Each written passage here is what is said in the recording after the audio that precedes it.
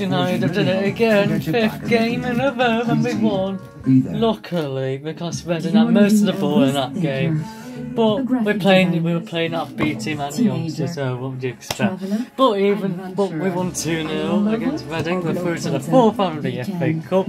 I'm confident that we can win this cup and bring home the FA Cup trophy. This United team actually playing a bit well, but not today because we were. But it was better than Mourinho's because we would have parked the box first 2-0. But we keep playing attacking football against Reading, even if we're playing bad. But we still won 2-0. So I'm confident we could win, and we could beat Spurs next weekend. I'm confident we'll win 2-0 again against Spurs. Play the youngsters as well, please. I want to see how the youngsters do. And Paul Pogba could do that. Such a memo, you did well.